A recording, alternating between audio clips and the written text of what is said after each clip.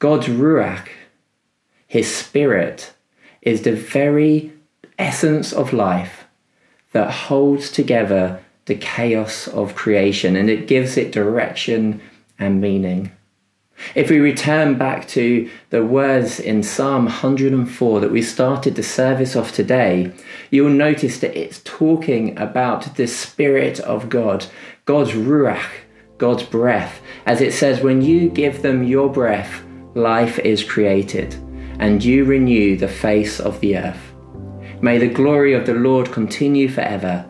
The Lord takes pleasure in all he has made. The earth trembles at his glance. The mountains smoke at his touch. God's Ruach is the wind in the trees. It is the trees reaching out towards the sunlight, creating a canopy of vibrant colours across the sky. It is the pull of the moon which forms the tides. It is the purposeful meandering of a river, finding the most natural course to go back to its source, working its way through the countryside, creating its own impact on nature.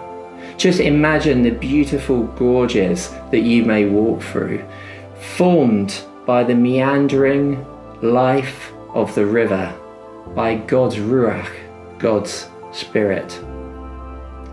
The king that we need is a king that is sensitive to the movements of this Spirit, because it is within the Spirit that the king finds his authority.